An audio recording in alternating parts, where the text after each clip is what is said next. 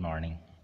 Today's topic is reflection, and later we will deal with the definition of reflection in theoretical way. But before that, one should go through the reflecting surfaces, which is very important in this topic.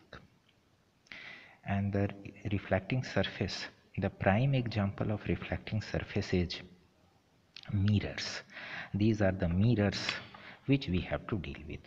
This one is a plane mirror. This one is a example of a spherical mirror that I will tell you later. So these are the mirrors. Now, how can we make a spherical mirror? First of all, see, this is a plain glass Petri plate. You can see the structure, it is curved and some shallowness is there. This portion which is curved like this is called concave portion, and the one which is protruded is called convex portion. So this one is convex and this one is concave. Now let's deal with a spherical structure like this. You can see this one is a spherical structure. It is like a ball, and suppose if we cut a portion of this one is a part of this one, and if we cut this one and if we will separate it, it will be called a spherical part of a spherical structure. You can also see that this could be part of a spherical structure.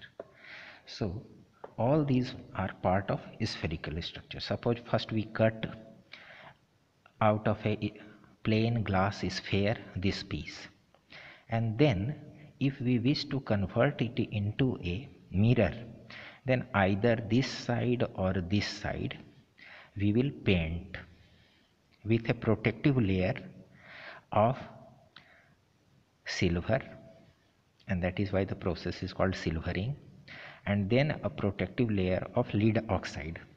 So here you can see a protective layer of lead oxide is quite visible. Something like that is there in all the mirrors. Now in this mirror you can see that it is slightly curved, and this is protruded in this side, and this is deep in this side. So this one is concave and this one is convex, and the convex portion is reflecting. You can see it is reflecting. So if it is reflecting, then it will be a convex mirror. Whereas if you will look at this mirror, this one is protruded outward and this one is curved inward. So this one is a concave mirror. Now how can you distinguish between concave mirror and convex? Larger in this mirror. So you can see the image in this case, and you can compare the image in this case. Here you can see that image is smaller. So this one is a convex mirror, and here you can see the size of the pen is relatively bigger. So you can see the image. Look at the image and look at the image. So this one is convex and this one is concave. So we will deal with that in later class. Let's deal with the different parts of a spherical structure. You can see this one is a spherical structure, and this is quite smooth. It is like a reflecting surface. So suppose if I will make this a mirror, then this will be called a convex mirror like this, if this is shiny outward and non-reflecting inward.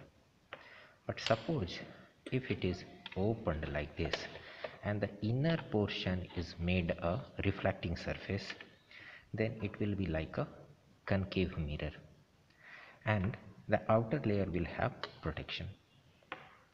Now out of this structure, this part, whether it is convex or concave, the part which is on the center of this mirror, like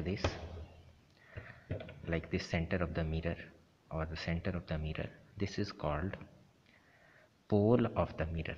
This is called pole of the mirror. So the pole of the mirror lies over here. But treating it as a spherical structure in total, the center of the sphere is somewhere over here. The center of the sphere is inside the sphere.